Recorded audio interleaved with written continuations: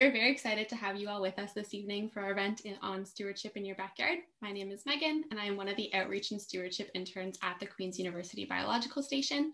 And I'm here tonight with my coworker, Lindsay, who's also another outreach and stewardship intern, as well as Emily Verhoek, the QUBS Outreach and Teaching Coordinator. And she'll be here this evening to help facilitate the event. So as mentioned, we will be recording this event and uploading it to our YouTube channel afterwards for those who couldn't be here tonight. And so we would love for you to keep your cameras on and interact with us if you're comfortable. But with that being said, you are more than okay to keep your camera off. And we do ask that you would stay muted during the most of the presentation, just to make sure that everyone's audio is coming out clear. But if you have any comments or questions throughout, then you're more than welcome to either type them in the chat or unmute yourself and ask out loud. Also, before we get started, I just wanted to take a minute and acknowledge the traditional territory that we are situated on. I'm sure that all of us are joining from a bunch of different places, but Queen's University is situated on traditional Anishinaabe and Haudenosaunee territory, and specifically the Elbow Lake Environmental Education Center is situated on unceded Algonquin Anishinaabe territory and is a part of the Algonquin land claim by the Algonquins of Ontario, currently under negotiation with the federal government of Canada. Acknowledgement of these facts requires recognition of the pre-colonial history of this land and the peoples who lived here and continue to live here. The cultures and spiritualities of Indigenous peoples are connected to the land, and the land is an integral part of their ways of knowing and living. These knowledge systems are continually evolving in relation to the land and its other inhabitants, both human and other than human. The Kingston Indigenous community continues to reflect the area's Anishinaabeg and Haudenosaunee roots. There is also a significant Métis community, and there are First Peoples from other nations across Turtle Island present here today. So even though we can't host this event from Elbow Lake like we normally would, we still want to welcome you to Elbow Lake. The Elbow Lake Environmental Education Center is the public outreach arm of the Queen's University Biological Station, which we often refer to as QUBS. So QUBS is situated within the Frontenac Arch, as you can see on this little map here. And it's a part of Ontario where the ancient Precambrian shield rocks of the north extend down into the southern parts of Ontario and the United States, which connects towards the Adirondack Mountains over New York State. And so the importance of this land lies in the overlap of the north and the south, kind of like a funnel, which gives rise to a great deal of biodiversity. So speaking of biodiversity, what is that? In short, it is something that we want to keep in mind when we think about our backyard. But biodiversity is a term that we use to describe the enormous variety of life that we have on Earth and in its ecosystems. So living things come in so many different shapes and sizes. Some of them we can see, like animals, including humans, plants and fungi, but others are very small, like bacteria, algae, and zooplankton. And some of those you can't even see with the naked eye and you need a microscope. And so living things live all over the world in different habitats like the desert, rainforests, coral reefs, and even the lakes and forests here in the Frontenac Arch.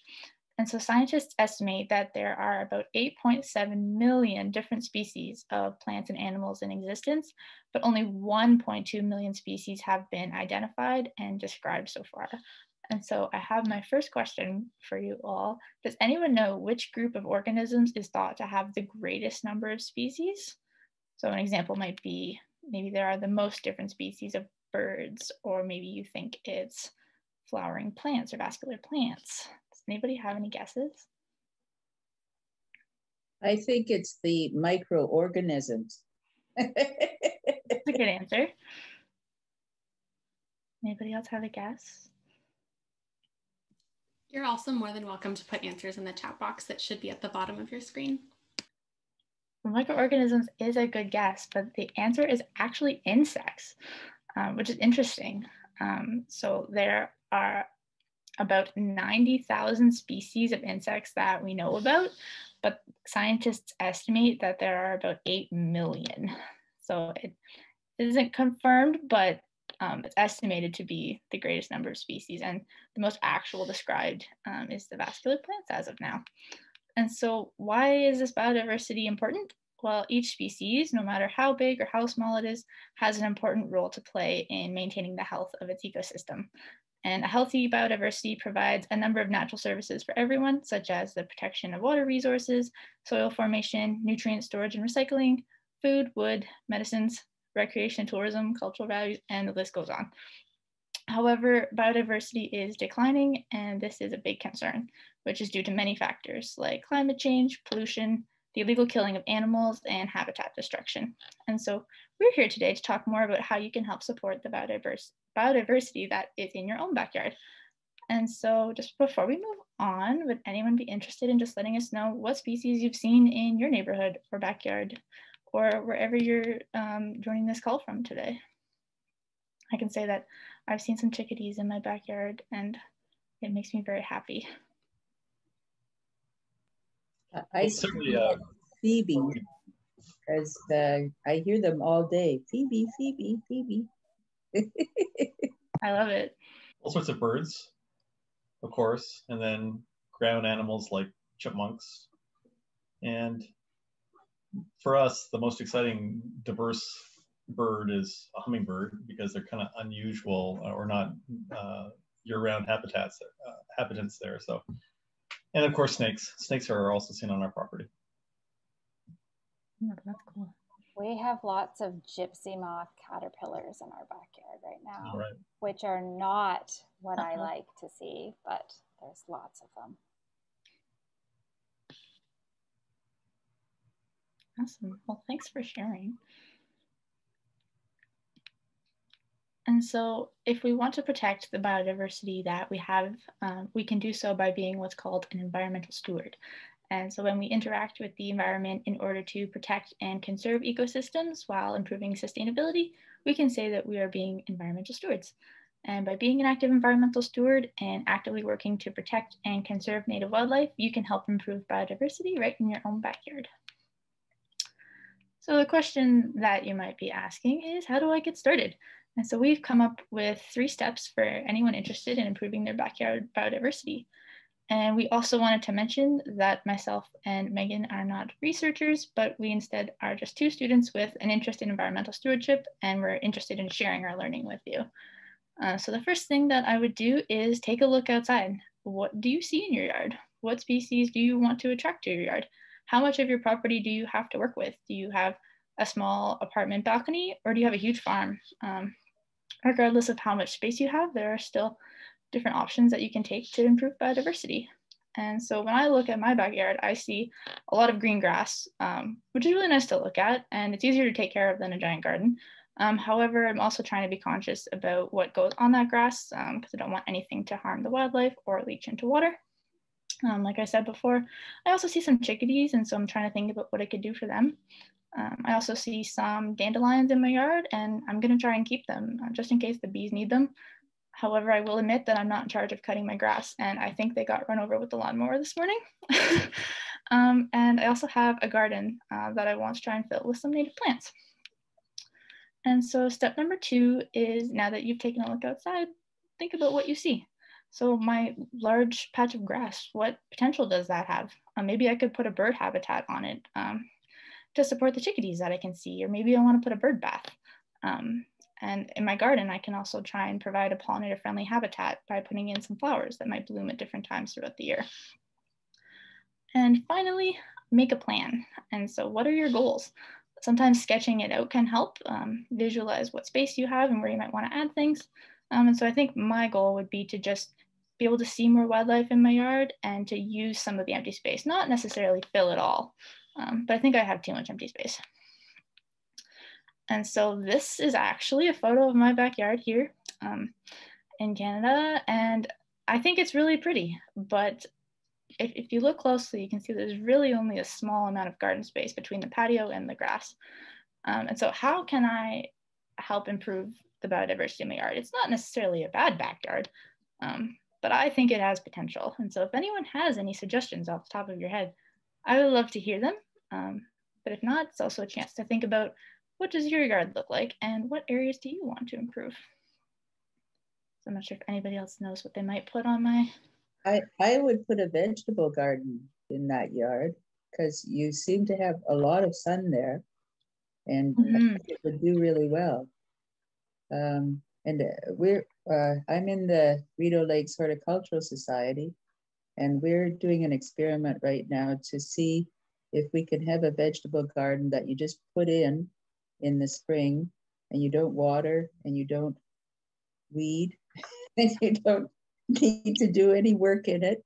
and harvest it in the fall. So it is possible to have a vegetable garden without, you know, a lot of work involved. That sounds like my kind of garden.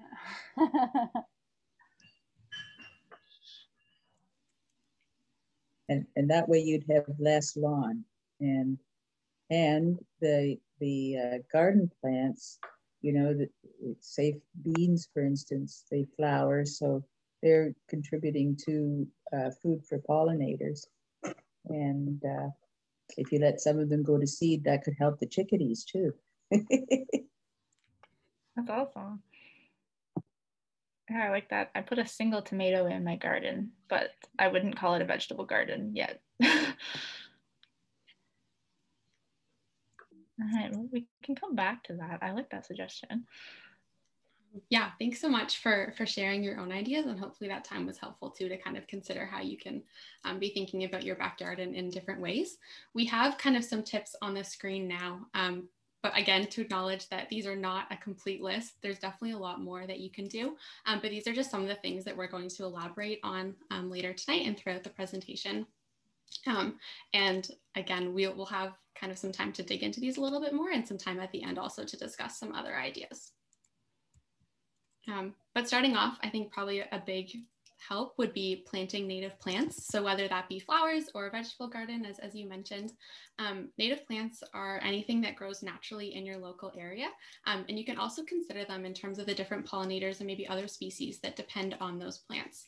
Unfortunately, a lot of these species are disappearing. And so when you're able to plant native plants, then you're providing habitat and food and shelter for them to encourage biodiversity in your land.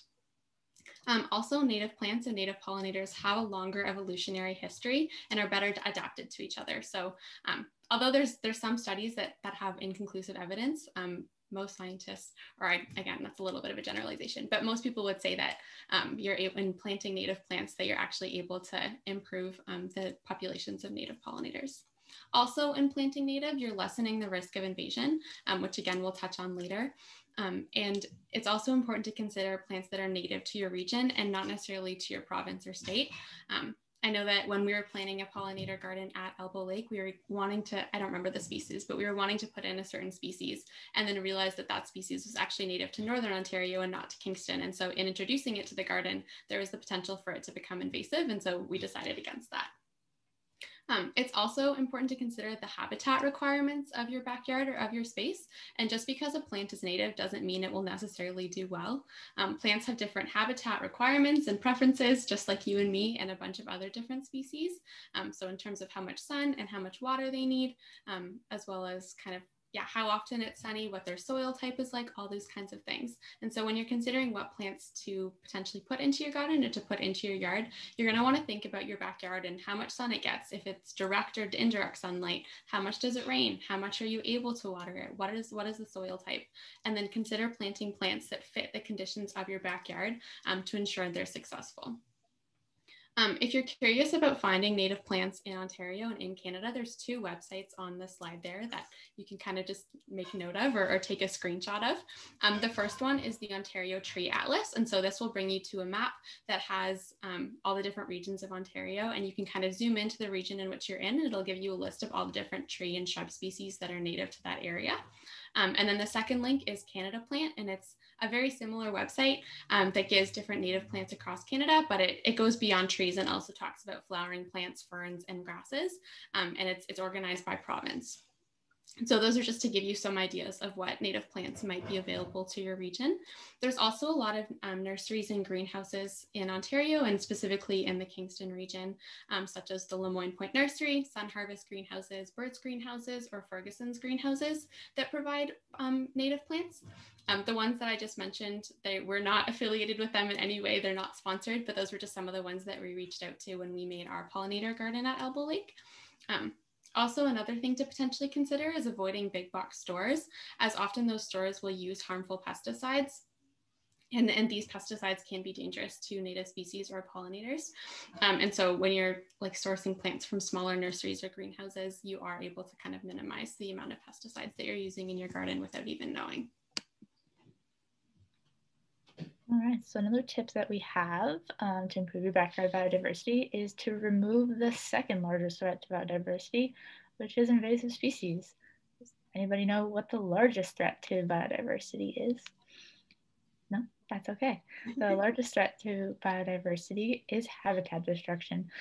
And so what is an invasive species?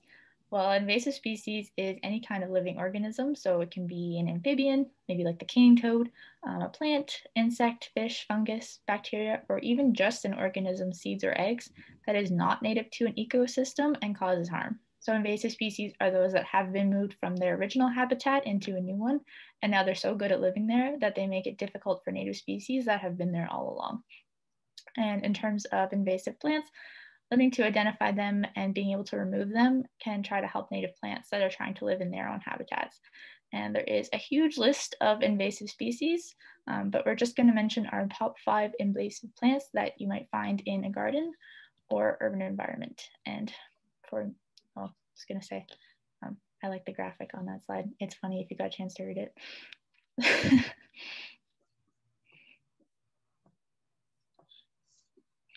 So here are 5 invasive species that you might find in your yard, but this is not a full list. And so the first one that we have on the left here is garlic mustard. And so garlic mustard spreads very fast, and it's actually considered one of Ontario's most damaging forest plant species. It was brought to Ontario from Europe because of its richness in vitamins A and C. However, it's a really big problem because garlic mustard actually puts harmful chemicals into the soil that make it impossible for any other plant to live there. And so it does this by having its roots release chemicals that interfere with the vital fungi growth, which is needed for native plants to uptake nutrients. And the next one that we have at the bottom there, the little purple flower, is periwinkle, which looks really pretty, but it actually has invasive tendencies. And so it was introduced as an ornamental flower, and you can also purchase periwinkle at some plant nurseries. So it's important to be able to identify it and hopefully not bring it into your garden because periwinkle easily spreads over large areas and it thrives in shade or sun. But it also can choke out the native ground cover, including native plants like Ontario's trillium. And also its leaves and seeds are toxic to grazers and birds, which decreases the biodiversity that we're trying to bring into our yard.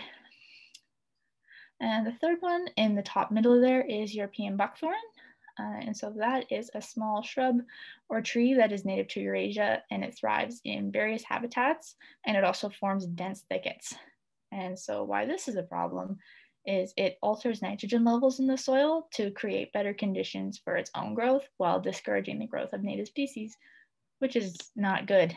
And buckthorn also acts as an overwintering host for the soybean aphid, which is an insect that damages soybean crops. And finally, buckthorn produces an abundance of berries, which make birds and other animals sick, which provides little nutrition to the animals, but spreads the seeds. So the plant is happy, but the animals are not. And the fourth one that we have on the bottom here with the orange flowers is daylily, which is a popular garden plant because of its hardiness, ability to spread, and showy blooms. So some people will think that that is amazing and they want to put that in their garden. You may have seen daylilies along roadsides and near old buildings and near homes where plants have escaped from gardens into the surrounding ecosystem. But once daylilies are established, they are capable of displacing native vegetation communities and also altering the ecosystems where it invades. And it also doesn't have the same relationship with native pollinators like other native plants do. And finally, we have lily of the valley on the top right there. It is a very innocent looking plant, but beware, it also has invasive behaviors that overtake native plants. And so you might think there's a little bit of a theme going on here. And once the lily of the valley is planted, it will spread rapidly. And so even though you want it to stay in your garden, it will not. And so some people think this is a good thing by planting it in their garden where nothing else will grow, but just beware, it is invasive. And so what do you do with these invasive species? These plants can be pulled out of gardens, but aim to get all of the roots to prevent them from returning. And when you remove an invasive species, it's important to dispose of them properly in order to prevent them from coming back. And one way to do this is if the city that you live in has a compost program, you can put the invasive plants in the citywide compost bins due to the high heat that this material gets put under, but not in your backyard composter, as it's not the same. And so if your city doesn't have a citywide composting program, the plants will need to go in the garbage.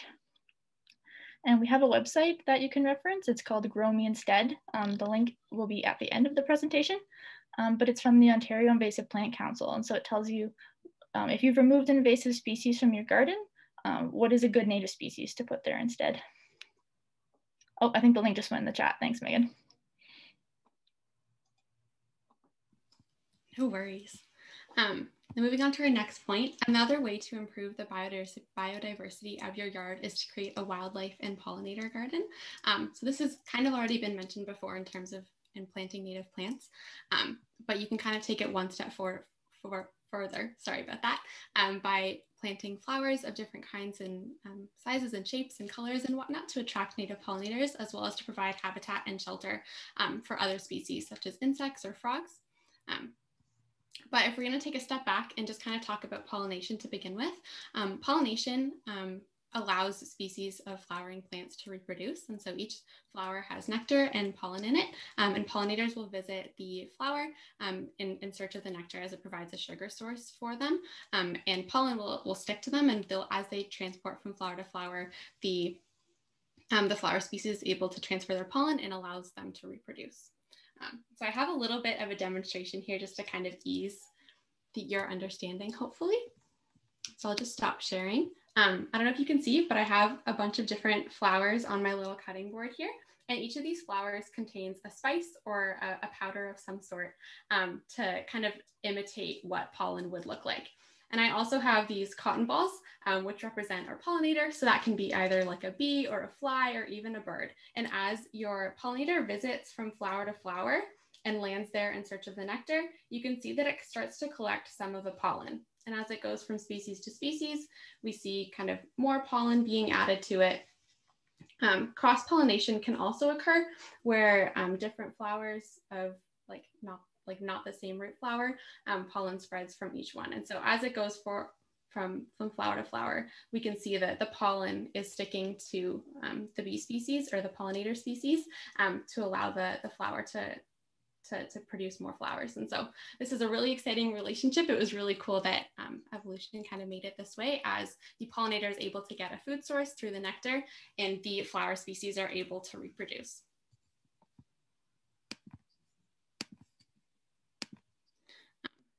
Unfortunately, though, a lot of our native pollinator species are in decline. So our native pollinators are animals like bees, flies, beetles, butterflies, moths, and birds, and hummingbirds. And often when you think of a pollinator, maybe you think of a honeybee, but honeybees actually aren't native to the region. And in fact, their popularity has decreased some of our native bee species like the mason bee or leaf-cutting bees. More and more pesticides are being used and misused in agriculture and gardening. And these pesticides contain chemicals called neonicotinoids, otherwise called neonics. And neonics were first introduced because they were a safer alternative as they're less toxic to larger animals such as mammals. But neonics last longer in the environment, and their residues will accumulate on pollen and nectar, which exposes pollinators and other species and threatens their populations. Also, many key food sources and critical habitats for pollinators are being lost because of urbanization, which is especially difficult for migratory pollinators. And so because pollinator species are declining, it's important to plant habitat for them, and including some flowering plants in your garden can really be a huge help. Although this is not a major cause of pollinator species death, it is important to understand the difference between bees, wasps, and flies, as many people will kill beneficial insects out of fear or out of panic. But minimizing the populations of these bee species, you are unfortunately damaging pollinator populations. And so I've got some questions here, a little bit of a guide to help you figure out what species it is and whether or not it's a pollinator. So I know there's a lot of text on the screen. You're welcome to screenshot it or take a picture of it if you'd like to refer to this later. But just a few kind of key points to note is that bees themselves are pollinators, and wasps and flies also do help pollinate as they do travel from flower to flower, but wasps are actually carnivores. And so they're not as interested in having nectar as their primary food source. And instead, if they're on flowers, they're likely searching for aphids or other insects to be their food, whereas it's bees themselves that are likely going to be on the flower and will be carrying pollen. In fact, many bees have and different organs that they use to carry the pollen, whether that be different hairs on their stomach or on their legs, or even some bees will actually ingest the pollen and regurgitate it ingest the nectar and regurgitate it later on. Another thing to note is whether or not the species has hair. And so bees are often considered hairy, where they've got hair all over their body, whereas wasps are more smooth with some bristles. But a key thing to note is that all bees have branched hairs. So although this is a little bit difficult to tell them apart, as it often needs to be done by researchers under microscopes, every single species of bee will have branched hairs on them. And then a few other kind of characteristics. Bees and wasps have elbowed antennae, whereas flies don't. Flies also have much larger bulging eyes that make up the majority of their face, whereas bees and wasps have smaller oval-shaped eyes that are more towards the side of their body. Flies also only have 2 wings, whereas bees and wasps have 4 wings with 2 pairs kind of attached together. And then kind of the key thing that I really think of when I'm trying to identify bees and wasps is when they're flying, if their legs are hanging or if they're tucked in. And so bees, when they fly, their legs actually hang and to help them kind of collect pollen as they're going about, whereas wasps have their legs tucked in towards them. And so if you can see a species flying and you're not sure what it is, if you see their legs out, then it's likely a bee. Right, so now that we've gone through that, I know I threw a lot of information at you. We're going to give you a little bit of a pop quiz. So I've got 2 pictures here that could either be a bee, a wasp, or a fly. And Lindsay will launch a poll shortly to see how well you do at identifying them. So here's our first image. All right, I think everybody has voted. You can share this. Awesome. Well, unfortunately, you guys were a little bit tricked. This is actually a hoverfly. And so these are flies that are quite common to mimic or to imitate bees, likely as an anti-predator behavior. And so if they look like bees, then other species aren't going to want to eat them because they're scared of their sting. But a few things to note is that this species, although it has hair, it only has 2 wings, and their eyes are quite big and take up the majority of their face. So that was kind of what gave it away there. All right, and I'll move on to your second question. Oh. There we go. Is this a bee, a wasp, or a fly? All right. Awesome, nice job, everyone. So this actually is a bee. It's a type of leafcutter bee species. And although it's kind of hard to see the wings in this photo to not give it away, you can see that the bee body is long and flat and quite furry. It's got a round abdomen, but still with a defined waist, and oval-shaped eyes that don't take up the majority of their face. But then the key factor here is that the bee is flying and you can see its legs. So great job on that one. Now moving forward to thinking a little bit more about how to create a wildlife and pollinator garden. Before starting, there's 4 questions that the Government of Ontario wants you to consider. So the first one is whether or not you and your neighbors actually want more wildlife that may be encouraged by the activities you have in mind. So in creating a wildlife garden, you have to be expecting that wildlife will show up in your garden, hopefully. You also want to think about if any of your ideas lead to increased pressure from predators on neighboring livestock farms or potential damages to adjacent agricultural crops. Again, it's important to be respectful of your neighbors, especially your farming neighbors, if you live in that kind of area. The third question is my personal favorite, and it's, are you willing to accept those unanticipated visitors that may show up in addition to or instead of the ones you had in mind? I think this question is quite funny because often you want to create a garden and you want to be able to have many different pollinator species or maybe the pretty butterflies that will come and visit. But actually in creating biodiversity, you want as many species there as you can. I know when we were creating the pollinator garden at Elbow Lake, which is shown in the photo here, we had some species that were feeding on the milkweed plants.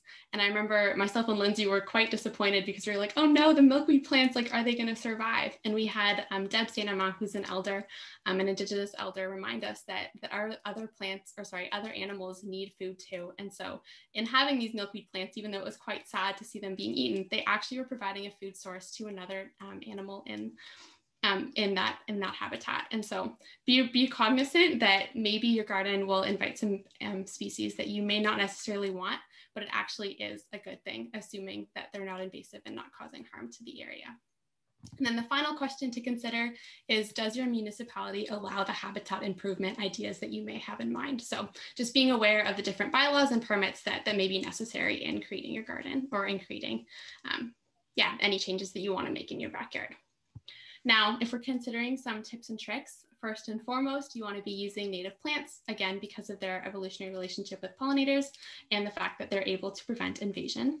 You also want to use a variety of plants. So that could look like plants of different shapes, colors, scents, and bloom times to encourage multiple species of pollinators and improve biodiversity. I also think it's quite interesting, but different pollinator species actually have different preferences of flowers. And so hummingbirds have been found to favor red flowers with a trumpet shape, whereas bees prefer shallow tubular shapes with single blooms. And bees and butterflies like purple, white, yellow, and blue flowers with fragrance. So just like we have different preferences on what food we're eating, these pollinator species do too. And so the more variety you have, the more species you may end up finding. You also want to consider shelter and water.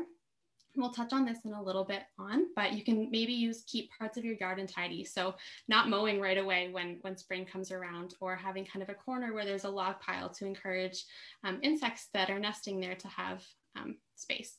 Also, if there's any nests or habitat already on your property, make sure that those are able to stay there, again, if they're not providing any harm. And then also consider if there's places for water and if the species are able to access the water. So you might want to add maybe some stepping stones so that insects and butterflies don't drown while they're drinking. And then finally, avoid pesticides. So minimize harmful chemicals in the environment to protect pollinators, as this is one of the major reasons for their decline.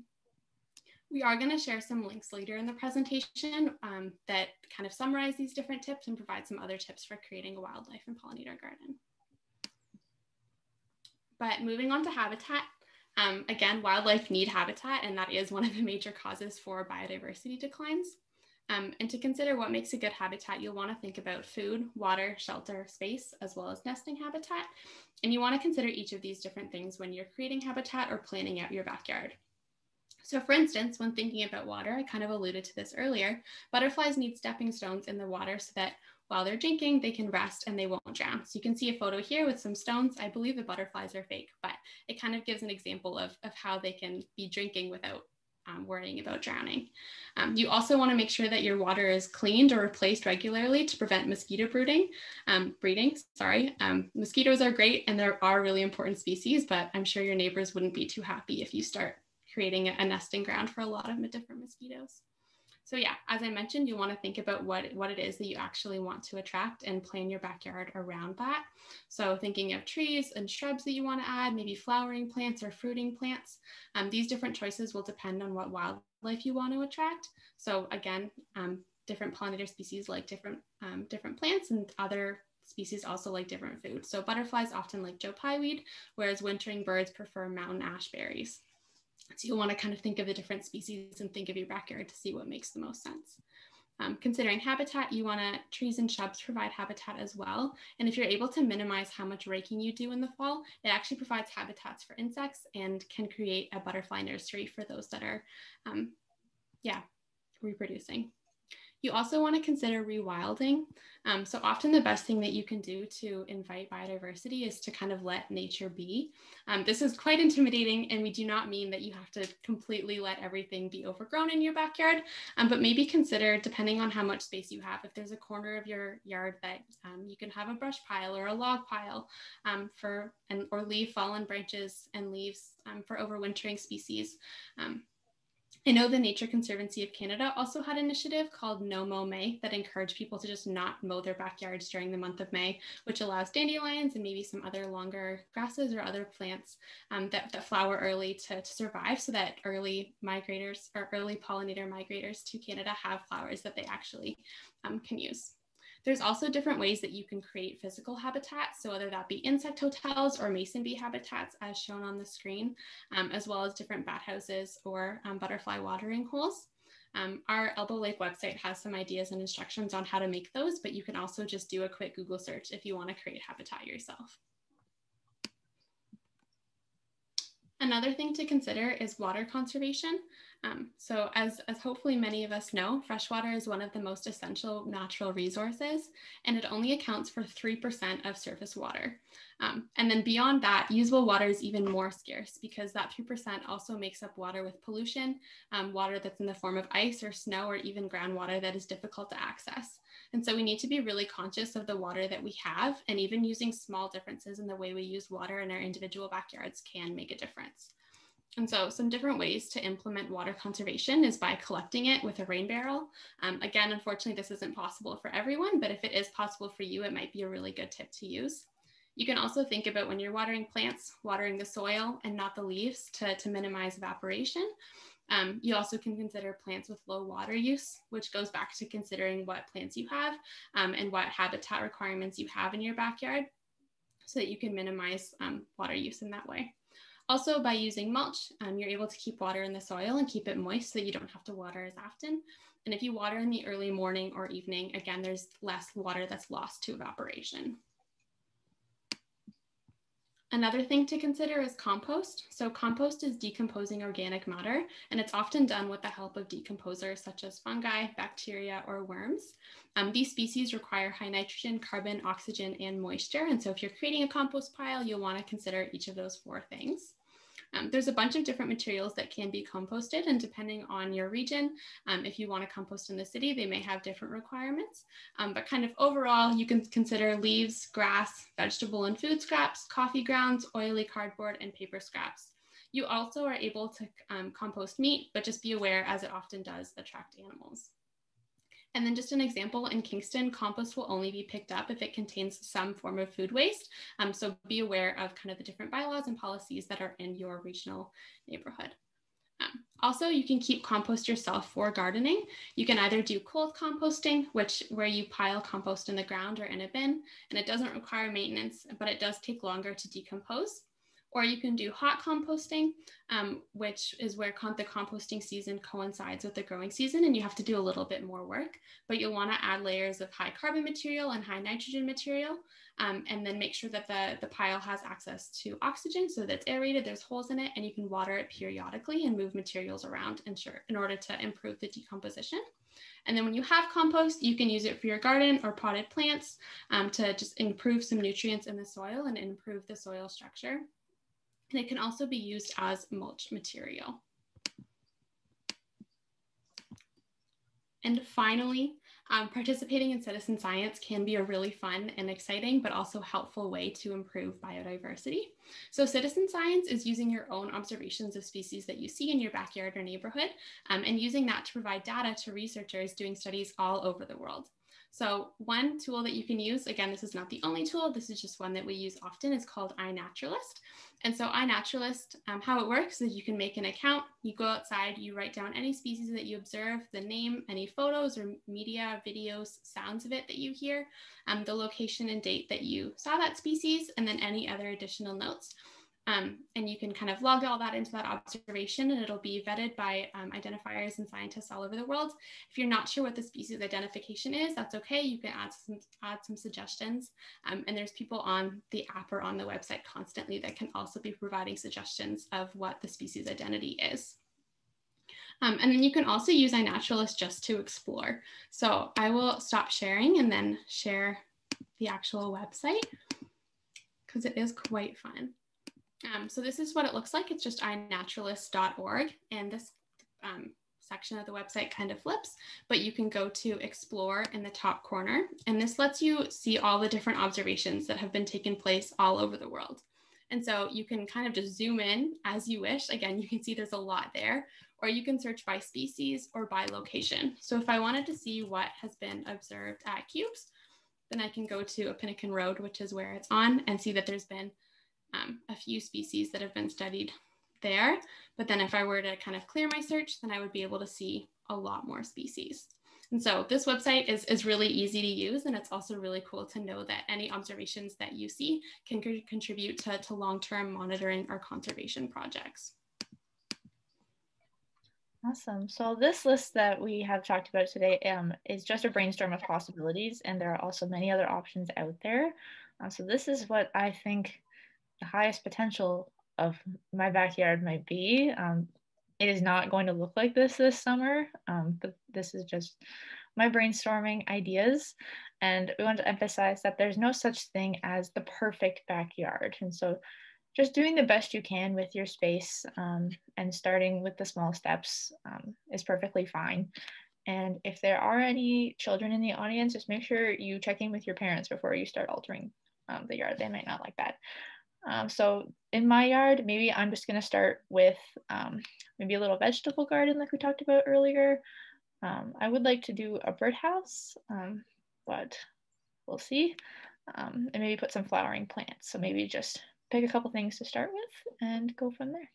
And it also doesn't all have to be accomplished right at once. It can kind of be a long-term goal that you might have. And so those are some of my backyard stewardship goals, but now we would just like to open it up if anyone would like to share what their backyard stewardship goals are. Or if you have any questions that you want to ask about. If you want to share your ideas, you can either unmute yourself and share them orally. You can type them into the chat, but then also on Zoom, there's an annotate feature. So it should show up either under the 3 dots. If you could click on those and then click annotate, or just in the bottom bar of your Zoom account. And then if you do so, there's a way to add drawings or add text, and you can share your goals with us to kind of help keep you accountable or to brainstorm a little bit about what your backyard could look like.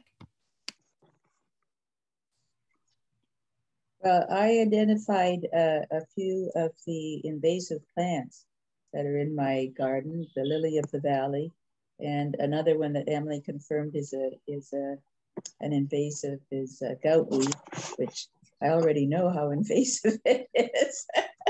So she's given me a link to how to remove it. So that will be my project this summer, I think. Thank you.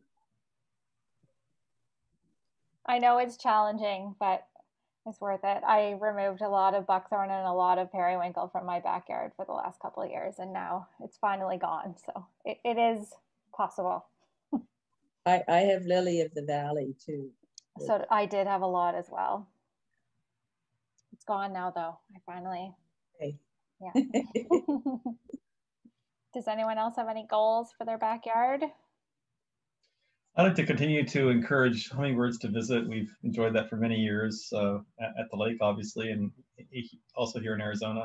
I'd also like to encourage bats on our property for many reasons. I think they're interesting, and they're also quite healthy for the different kinds of flying insects that we see in our neck of the woods.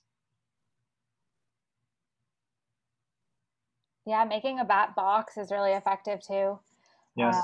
We have a bat box on one of the buildings at Elbow, and I never see any bats going in, but I always see lots of poop on the ground, so I know they're using it, which is great. Yeah, for sure. Yeah. So it's exciting when you know that what you put in place is working and being used. Awesome. Well, thanks for sharing, everyone. It's fun to be able to see those on there, and hopefully this presentation was helpful. If anyone has questions, you're more than welcome to ask, or we can kind of discuss a little bit. But again, just a little disclaimer, Lindsay and myself are only students, and so we're not experts by any means, but are just really passionate about this. And so we'd love to share the little expertise that we do have. I wanted to add something about the iNaturalist app. So I use it often. But one thing I would say is if you find a species at risk in particular, you can choose if it shows the exact location of where you found it or if it obscures where you found it. And I suggest that you do that. So place it there. The researchers that need that information will still be able to get the actual location, but people just going and looking at the app won't be able to see the actual location of where those species are found, which will help reduce the risk of poaching and collecting for pet trade, because that happens a lot, especially with reptiles and amphibians. So that's my only suggestion. But I encourage you to, anytime you move a Blanding's turtle off the road or see a gray rat snake, log those, because it's important information that researchers need to know of where they are located. So it is good work. All right, well, if anyone has anything else they want to talk about, we can still do that. But in the meantime, we just wanted to draw your attention to some of the take-home resources that we have. So these are located on the elbowlakecenter.ca website, and the remainder of it is on the slide there. And so we have many online activities on our website, and so some of them are on biodiversity. We have one on pollinator garden tips. We have some instructions on how to build a bee hotel, a bird feeder. We have a species at risk worksheet, and we also have an invasive species wanted poster activity that you can print off and have some fun doing. And we also wanted to let you know that we do have a YouTube channel, and it's called the Official QUBS YouTube channel. And so if you want to rewatch this presentation tonight, it will be up there shortly. But the recordings of our past events are also located here. And so the arrow is pointing to the playlist called Public Outreach Talks. And so if you liked this event, there are also some past events on there. And so we have some that featured invasive species with Megan Quinn from NCC. We also had one on an introduction to our native pollinators with Dr. Jessica Forrest. And we also had one on species at risk in Canada with Dr. James Paget. So if any of those pique your interest, feel free to check out the Official QUBS YouTube channel. And like I promised, there are also some more links on invasive species if you're interested, such as the Grow Me Instead Ontario website. And there are also some Ontario and government sites up there as well. Our webinar link is on there, but it is also on the YouTube channel. And that's everything. So thank you everyone for taking the time out of your day to come and chat with us about backyard biodiversity. And we will be having events like this throughout the summer as well. And so these are some of the topics that we'll be talking about throughout the summer. We haven't confirmed the dates yet, but if you stay tuned to our websites there and our social media, we will be posting updates on that. Awesome. Well, that is everything we had planned. Thank you again so much for joining us tonight. And please, we would recommend that you check out our YouTube channel or any of the websites and social media for some more activities. And we can stick around for a little bit if anyone has questions or want to chat more, but that's the official end. And thank you again so much for joining us tonight.